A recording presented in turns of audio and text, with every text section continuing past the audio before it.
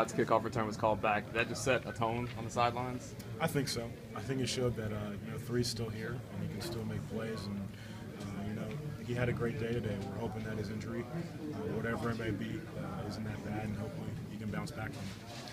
You being a senior, I imagine looking back to last year was probably one of the most deflating losses you can imagine. How does it feel to get back at him? End your career with not so sour taste when you think about Auburn. Yeah, it's a good thing, and it's a rivalry that you hear about all year long, and to be able to win this game like this it's great.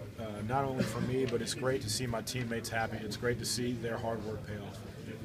Couple balls, I think you had one that you dropped in this long pass, but Mason put this ball in the money. Other guys were defending you pretty hard. But how have you seen Mason's throws kind of develop just over the last few weeks? He seems to be a lot more comfortable back there and putting the ball where you guys can make a play. When you give him the opportunity, Nate Hudson's been just slinging it. He's been slinging it in practice, and he's been letting it rip.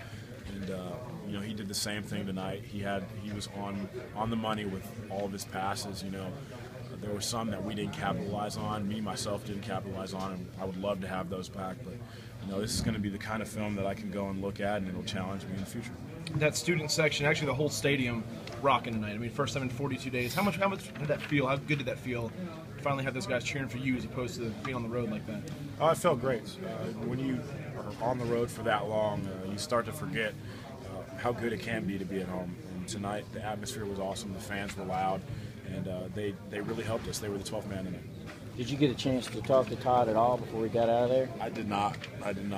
They got him out of here pretty quick, but we're praying for him. We're hoping he's all right. Does it put a pall over the team accomplishment of what happened tonight? It puts a damper on it. The guys played extremely well tonight, but we feel for everyone who wears this jersey. We feel for everyone who is one of our brothers. And, we're hoping that he's all right.